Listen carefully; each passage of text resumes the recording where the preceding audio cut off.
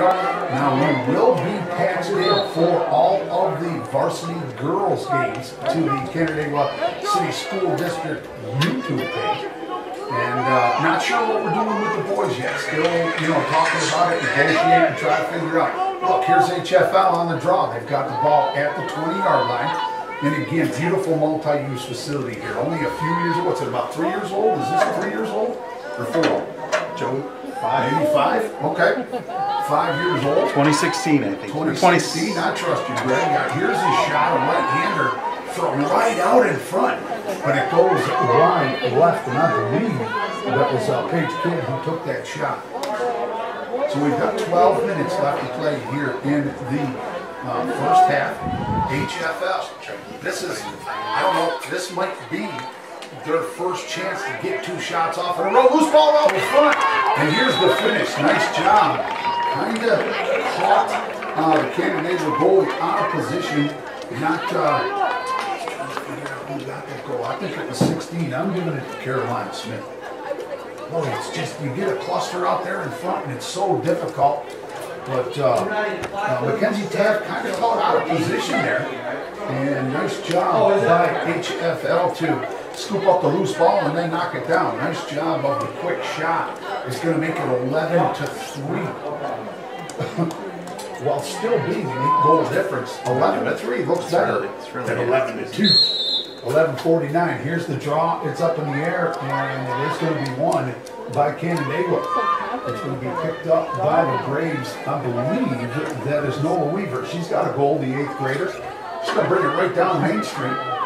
Passes it over to the GLE on the left side, and here's the cut. And going to whiff on the shot. A little bit of a whiff on the shot by the Braves. 11:20. Excuse me. 11:20 left to play, and after the violation by Canandaigua, the ball goes to the HFL Cougars. Now another thing is the quick restarts, and I'm all for that. So what they're trying to do, fans, is they're trying to mask the fact that they don't have a shot clock. And they're trying to make the game go just a little faster. So McKenna Krause is going to scoop that up, and she's wearing the helmet. And again, another reason to give her some respect. Like I said, I respect the helmet. Here's the pass out the front. Laser off of the quick catch and shoot by the Braves, and that is going to be the lead. That was number 20, Noah Weaver, the 8th grader. I've got that as being her second. So with 10:47 left to play in the first, Canandaigua now up 12-3. But to walk it back, the high school game does not have a shot clock, and we're begging for it. I mean, everybody, the majority of the people want to see the shot clock. So instead of implementing the shot clock as of now, I've been told it's going to be here in a couple of years. They just have to give schools time to come up with the money to implement the clock and then, find people to run it. But here is a nice pass out the front, a good finish. Oh, it's off the upright. I thought that went in. It was off the upright. Here's the rebound. Going to wheel around. And looks like we're going to have a foul over there on the far side, just inside the 8. So we might have a free position here. And we are. We're going to have a free position, the second on the day for Canandaigua. Boy, they should put the numbers instead of, where that CA is on the skirt, they should put a number there. I'm going to say that's number 4, Lily Shaw, the sophomore. 10:05 left to play here in the first half. She comes down, takes the shot, knocks it down.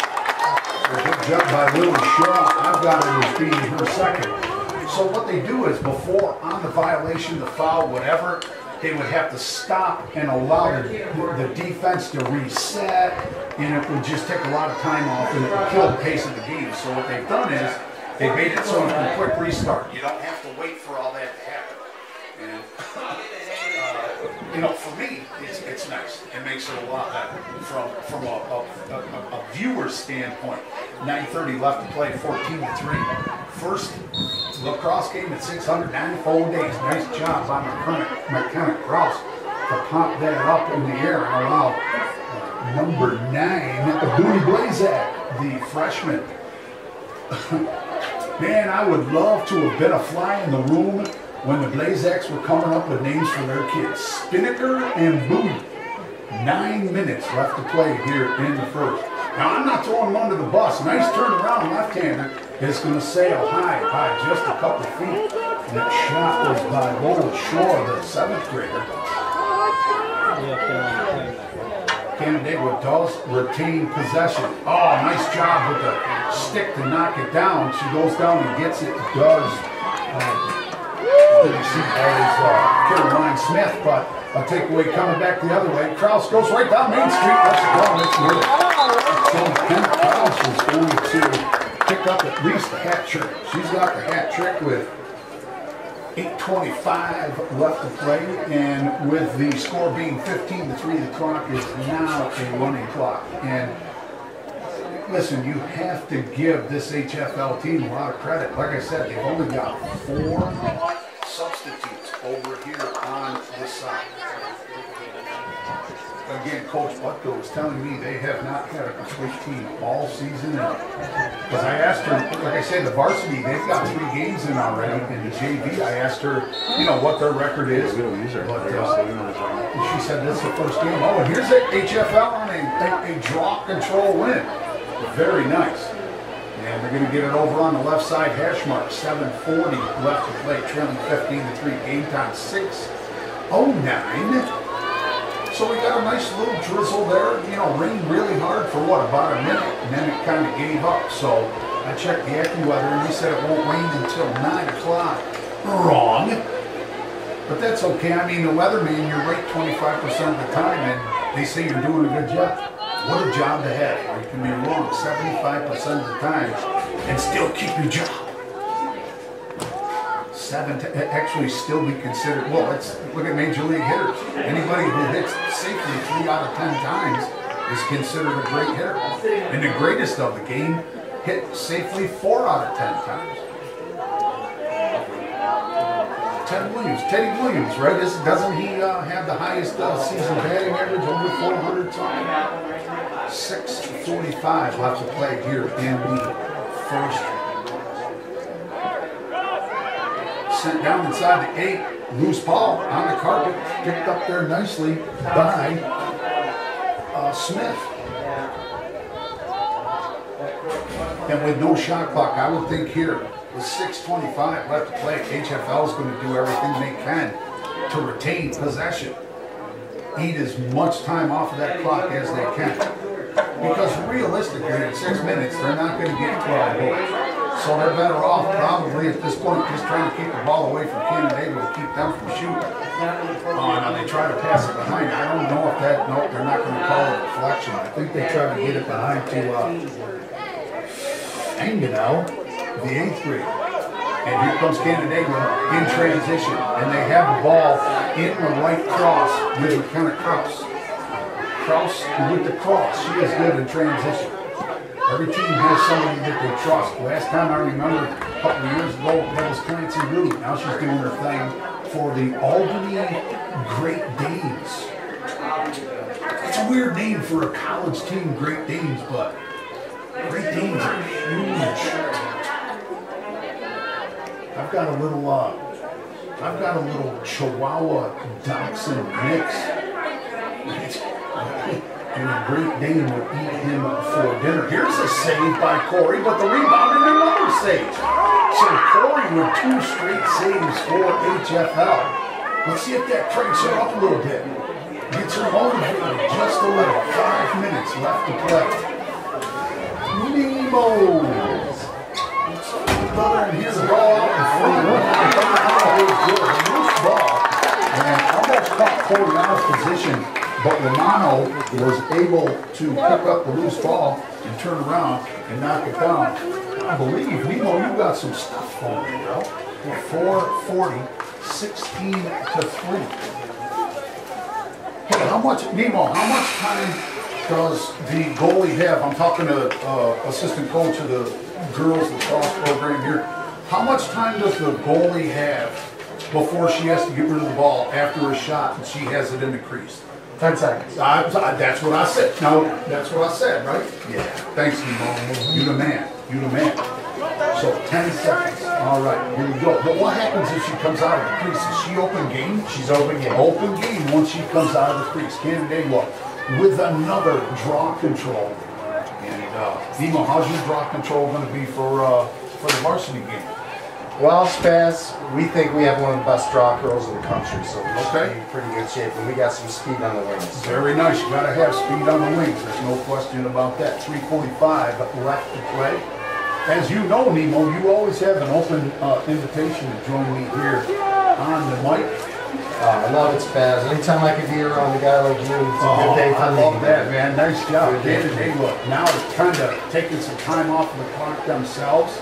And here's, oh, and I think that was off the upright. Off the left side upright. And the upright, I think, has made more saves than both of these goalies combined here today.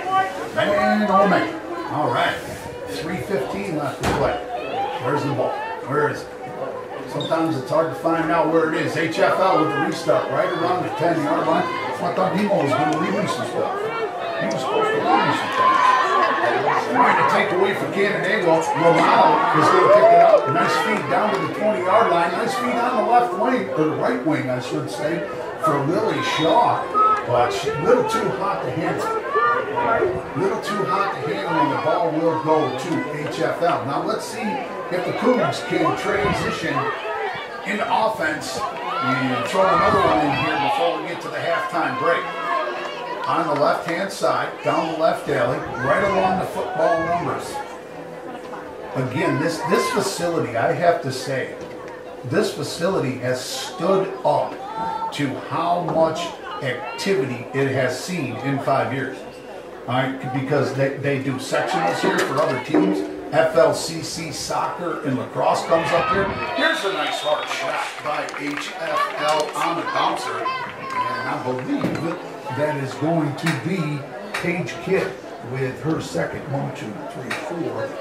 So that should make it 16-4. Final 2 minutes still with the running clock. All right, everybody, go out of Randy's way. Randy is working. 11 or 150, I should say. But as I was saying, this facility has stood up, as I was saying, to all of the use that it has been put through over the last few years. So whoever built this whole facility here did a great job. Great job. When you're talking about keeping up with the Joneses, we're talking about this field being the Joneses. They used to play on exhibition field in the back, and that was not the most blingy field you would see. This is just a beautiful facility. Final minute of play in the first half. So Canandaigua going into the Syracuse weave. We see it in basketball regularly. We don't see it a whole lot, in my opinion, in lacrosse. But what it does is you run the ball around the top. 3 or 4 different players. You run the ball around the top, the edge of the drive, and here's the turnover, and it's going to be picked up by HFL, and they've got 40 seconds. They've got plenty of time to make their way down into the fan, but they're going to throw it away. They tried to get it down to Matilda Lyle. Katie Adams tried to make the pass. It's a foot race over on the far side. And I believe it's going to come up with Kenna Krause. I think Kenna Krause is going to pick it up. She's going to come over here to the hash marks over Daly Cooper. Cooper, right down Main Street. Now they're going to pick great ball handling by the Braves. And the trail check, she battles through that contact. Loose ball comes to Romano. She puts it down and it's deflected by one of the defenders for HFL.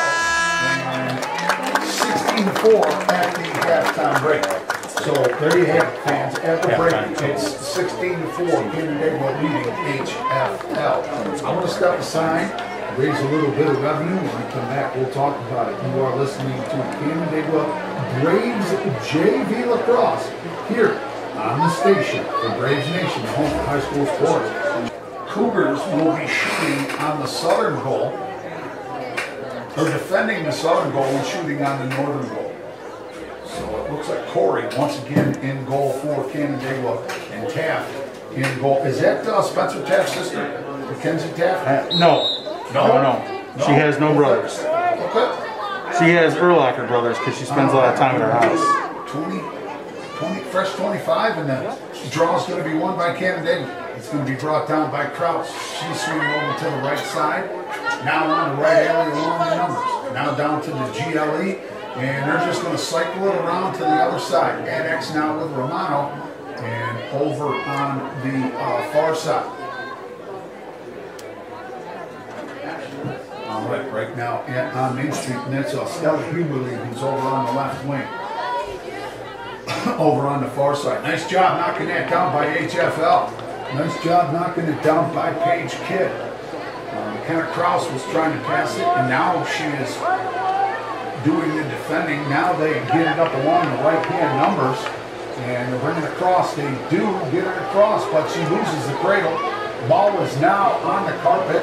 It's loose, and it's going to be picked up by Canandaigua Huberly over on the far side. She draws a quick double.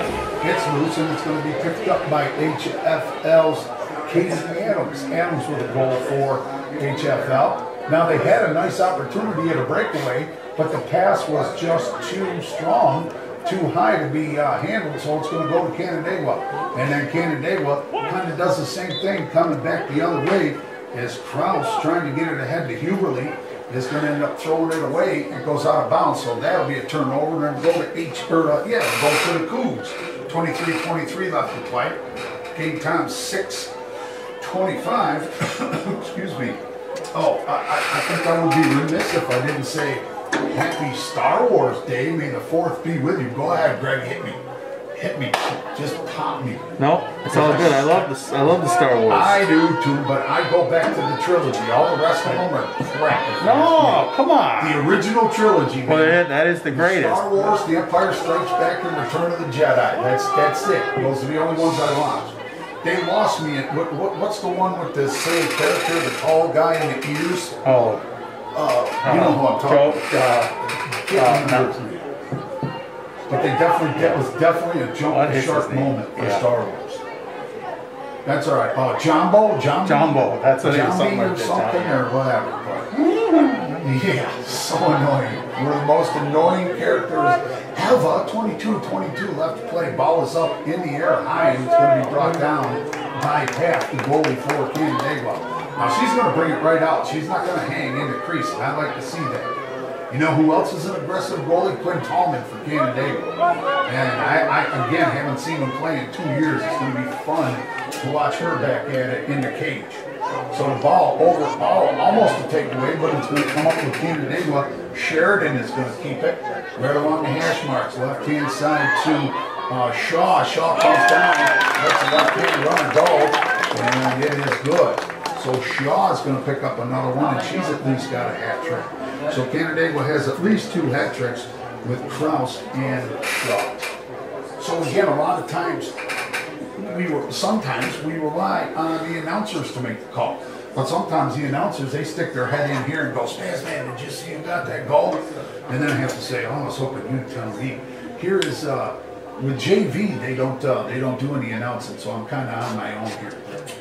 Little McKenna Ekdahl, the freshman, is going to come in for Devin French, the sophomore for Canandaigua. Running clock, 17-4, 21-10 left to play. The draw is up, and it is going to come down to Canandaigua. So any team that can win that many draws is going to go places. Just ask Victor when TD Early was doing his thing. And then he went on to Albany. Then he went on to Yale and finally ended up at Denver, because otherwise he would have been playing this year, because the Ivy League didn't do any sports this year. So we've got a free position off of the foul right down Main Street. And here is the shot, and it is good. That was Bowie Blazak. The freshman knocks one down and makes it 8-4. So we've got a little bit of substitution here. Who we bring in? Nola Weaver. We've seen her before, the 8th grader. She comes in for Leah Sheridan, the 7th grader. So Coach Northrup able to, check out some of that depth that Canandaigua has. Let's see if we'll see Mackenzie Mahmood in goal for Canandaigua. She's a 9th grader. She's dressed and ready to go, man. 19:55 left to play, and another draw for Canandaigua. But I think the most egregious robbery of COVID-19 was T.D. Erlin being robbed of his chance at the Thornton Award. There's no doubt in my mind that he would have won the Thornton Award, which is the best college lacrosse player in the country. There's no doubt in my mind. Greg, can you concur with that? Oh yeah. Yeah, there's no doubt he would have won the Thornton. He's not even on the list this season because, you know, of the transfer protocols. He was unable to immediately, you know, start the season with Denver. And but I'll tell you what, man, best face-off guy on the face of the planet. I think to ever played a game. But they gave it, who'd they give it to? Matt Rambo? I don't know. When he was when he was a sophomore or a junior, I think they gave it to yeah, whatever. I think Matt Rambo from Maryland won it that year, and I think he got robbed. I think he got robbed because Rambo was a senior and Erlin was a junior. And as you know, many people in sports go, nope, give it to the. If you have to choose between a junior and a senior, a lot of times the senior gets it just because he's a senior. But to me, that's the most egregious. But 18:30 left to play. Canandaigua imposing their will, just doing whatever they want here against the Cougars of HFL. Hallett, Olivia Hallett, the freshman, and a little bit of contact there in the middle of the 8-meter, and that should give Hallett a free position. So Hallett will get a. Is she going to get a free position? Oh no, they're going to call an offensive foul. They called offensive against Canandaigua, so they give the ball to HFL with 18 left to play. And the ball is taken right away. Nice check coming back for Canandaigua.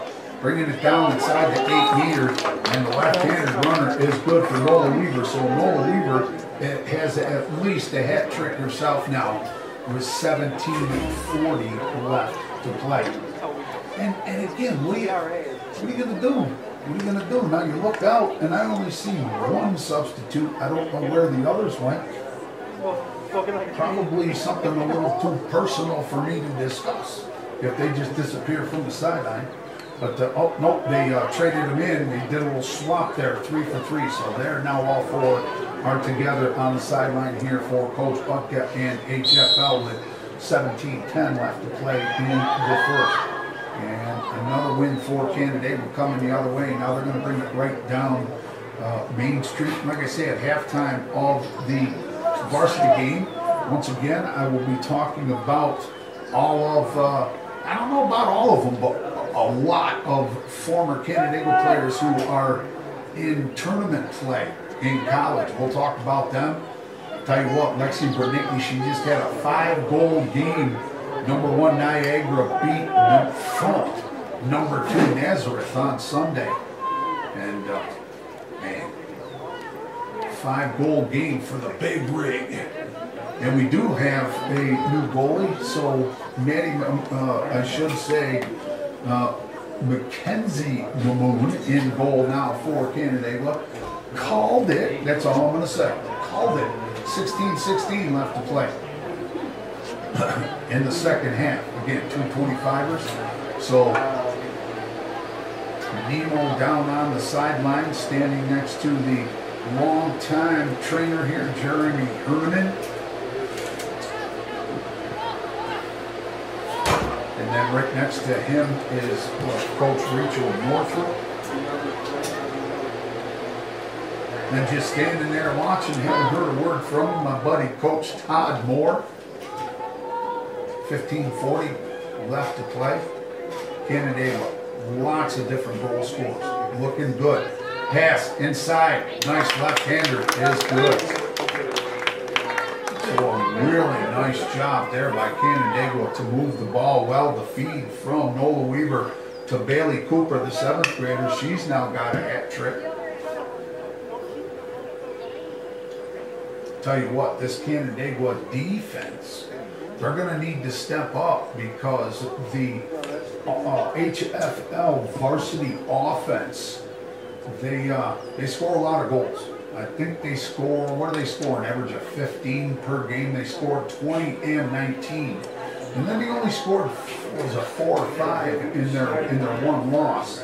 They lost their season opener to Penfield. They started their season with 3 home games. They lost the first one, then won the next 2. Back at the draw, and it's going to be picked up nicely with one hand by Bowie Blazak. Now I wonder, Greg, is Bowie her legit name or Eliza. nickname? Eliza. Eliza. All right. Eliza. So it'll be interesting. I'm going to have to talk to Eric and see where they came up with Bowie. I want to know how they came up with Spinnaker. I think they just started calling her Bowie. I've been there I since want to the know how they beginning. came up with Spinnaker. Eric That's his loves given name, sailing. right? Yeah, Eric I loves believe, sailing, yeah, yeah. Spinnaker Blazak. He plays for Canandaigua Boys Lacrosse. Also a great skier. Great Yes, he skier. is. I believe has won the last couple. Two Yeah, times, won yeah. the last couple Section 5. What is it? Nordic? Is that what he? Nordic? Slalom, giant Slalom, slalom. okay. Yeah. Nordic, I think, is the cross country. All I know is that dude can ski. He can ski. No doubt about it. 13:50 left to play. Margaret, do you know how the Blazaks came up with Spinnaker as a name? Have you ever? I've never heard Spinnaker. It's of a sailboat. It's what? It's a part of a sailboat. Okay. Eric loves sailing. Yeah. Yeah. That was, all right. All right. So I'm told that he was named after a boat park. I don't know. Eric, but what are you thinking, man? What are you thinking? Oh, that's funny, man. That's awesome. Eric's a good guy. Is he Real good still guy. doing the mediation thing? Eric? I don't know. 13:13 left to play here. 6:36 is game time. Always do your best to be your best. Okay. Coming into It's live going for really Braves high Field. because they're 13:05 left to play. So, Canandaigua now in run some time off of the clock tonight. so I usually just Kinda- so what's the farthest kinda person? Can I calling see out her the in that dogs frame? in essence Like, here. can I see these, right. and then what's the farthest person over here? Can I see So them? our next And then- broadcast, as I said, is going to be at 7:30 tonight when Canandaigua takes on HFL. HFL has managed to get 3 games in already. They're 2-1. Canandaigua's first competitive game of the season. They've done some scrimmages.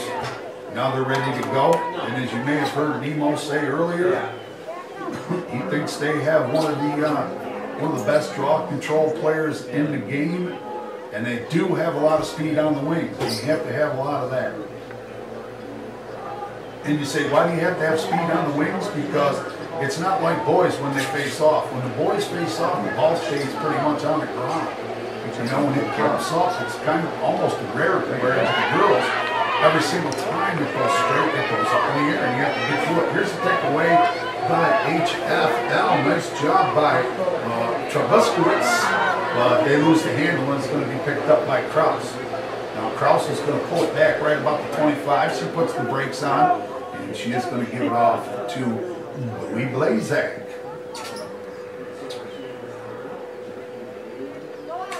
So in that weave, as we say, and definitely not as tight as the Syracuse Orange weave, but here's the takeaway by HFL. The Orange losing a tough one to North Carolina in the ACC tournament. Well, we feed it to the GLE, and here's a look at it.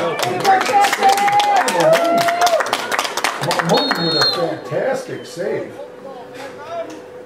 I mean, and that was right in her grill. That was right in her grill by Manny Kreidler.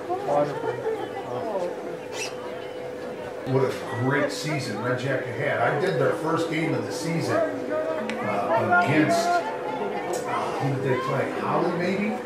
And they destroyed Holly 50-0. And I said, you know what, fans? Red Jacket's not going to lose all year, and they did. Neither did Canada. They finished undefeated. And a lot of people, they missed the game against Wilson. A lot of people were worried that they wouldn't make the sectionals. And they put a nice little open on East right here at Braves Field. We were unable to call that game because that was another one of those games where I was scheduled to be here, but due to restrictions, Varsity Media due to spacing, would have been in my spot right here on the northern end of the press box. So I would have had to set up outside, and it was just far too inclement weather for me to concern myself with that. 10 minutes left to play. And let's see who's got the ball over here in the southern end zone. 9:50, clock continues to run. It is a running clock, so it will be HFL. Let's see if HFL can transition into offense. They're going to bring it up the left-hand side, pass it over to the middle. They're going to bring it up the middle, and nice check. And they're going to end up losing it, and it's going to come up with, I believe that's Jessica Andrews for Canandaigua. At least that looks like an 8. You know what? I'm going to pull out the binoculars. It was it? Jessica Andrews. Yeah. Yeah, Margaret, you got better eyes than I do. You got better eyes. Not than really. I do. Boy, that end, the southern end of the field, it is more difficult for me to see when the lights are on, or when the lights are on, I should say. And I've probably called, you know what? I've probably called over the past 5 years. I've probably called 100 games here, and that's a good thing to check into how many games I've called here. But Canandaigua, as I said, is kind of, I'm not going to call this stall mode, because to me stall mode means you're up by 1 or 2 and you're just, you know, afraid to turn the ball over. That's calling off the dogs. That's having 20 goals, beating the team 20-4, and you know, kind of showing some respect a little bit. HFL in transition, and he tried to get it down to Kreidler. She can't handle it, but she does run it down before it goes out of bounds.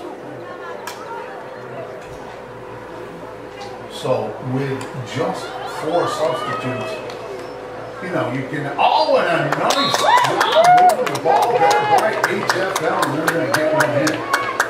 They're going to get one in, and I believe that was Paige Kidd, and she's got a hat trick for HFL with 7:50 left to play here in the second half, 20-5.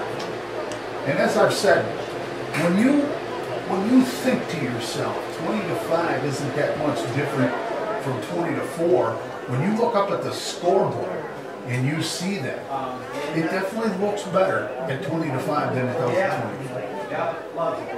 I know it's only 1 goal. Canandaigua has been dominant on the draw. And Canandaigua has always been strong at the draw here at Braves Field. Names that come to mind: Natalie Gwynn, Clancy Rue. I call Clancy Rue a Hoover, man. That girl, if my life depends upon somebody getting 1 ground ball, my life depends on it, I'm going Clancy Rue. Clancy Rue graduated 2 years ago. She's a sophomore at Albany U. I think they have her playing, they have her marked as defense, but she also, I think she's won like 80-something draw control.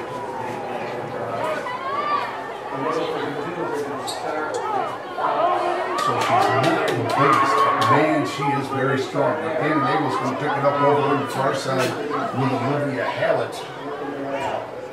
6:25 left to play. Ball up top now with the edge of the 8. You know, it's been 2 years, Margaret. Which one is the fan, the 8-meter or the 12-meter? Isn't the 12-meter the fan? Margaret's looking at me like, aren't you supposed to be doing a radio show? Why are you talking to me over here? 6:05 left to play. Just say yes. Yeah, exactly. There you go. I believe the 12 meters the fan. We're going with that until somebody tells me different. 5:55, feet inside, shot wide left for Canandaigua, but they backed it up nicely. With uniforms like that, the binoculars come into play quite a bit. That was backed up nicely by J.D. Taylor, the freshman for Canandaigua. So stoppage in play. And here comes the HFL Cougars varsity team making their way over towards the bench. Like I said, I anticipate that varsity game going to be just a little bit closer. 7-6, dating back to 2011. Canandaigua owns a 1-game advantage dating back to 2011, but that includes the last two. 5 minutes even. Both teams have sectionals pedigree. Both HFL and Canandaigua reigning and defending sectionals champions of their respective classes. Coach Buckley coming down and encouraging her offense, trying to get another look here at Mackenzie Mamoon. Mackenzie, the freshman. A couple nice stops. They got one by her though. Working a little bit of motion at caught. Here is Kid, and that is a nice save. She basically sent out an email where she was going to send that shot. She definitely telegraphed that.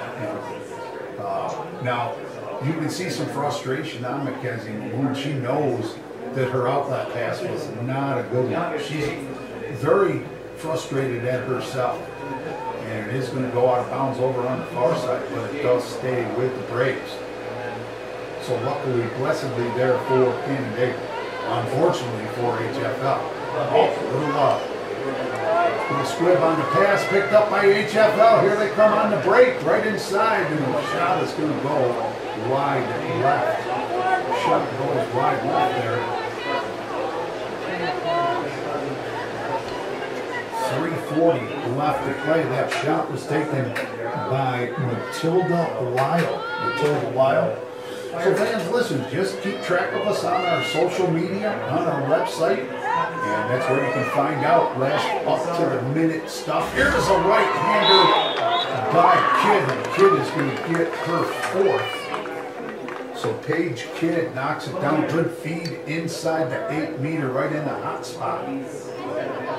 Let's say maybe 5-6 yards away from Mamoon when she took that shot. Not a whole lot that Mackenzie was going to be able to do with that.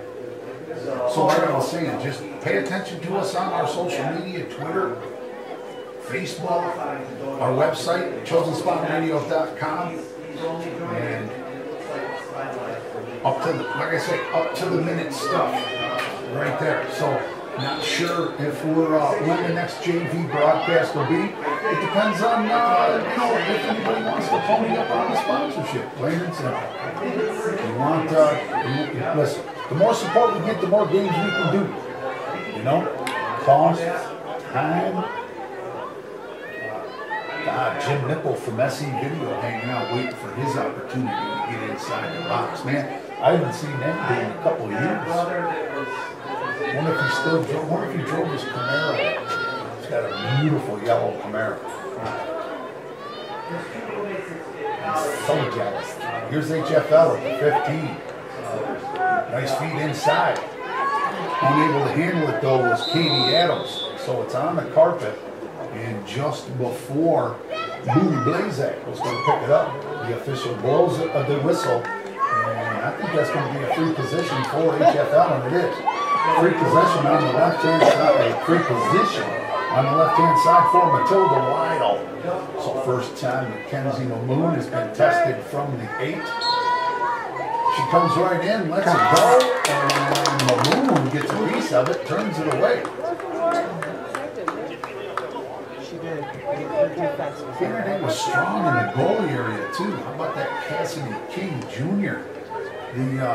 Now, she's not Cassidy King Jr. I'm saying she's a junior at Indianapolis, the Greyhounds, and they just won their conference. So they get a bid to the NCAA. Here's another turnaround. I believe that was, I'm pretty sure that was Katie Adams. Katie Adams for HFL. Final minute of play, 20-7. 20-7. So in this game brought to you by an anonymous contribution. Is at 20-7, 35 seconds left to play. Just a really good balanced effort from Canandaigua top to bottom. Multiple scorers. Very dominant at the draw. And they won another one here, and it's going to be run down and picked up by Samantha Lupton, the 8th grader. Kenzie's sister, I would imagine. Kenzie playing in college. I can't remember for the life of me. Don't tell me. Don't tell me. Got it written down. Kenzie plays for Becky Falcons. Becky Falcons, who are 22. And they play number 2 seed Kansas on Thursday in the semis. So Canandaigua is going to pick up the 26-7 win. 20-7. And let's see the time we're looking at here, 6-8-2. So there you have it, fans. Canandaigua JV.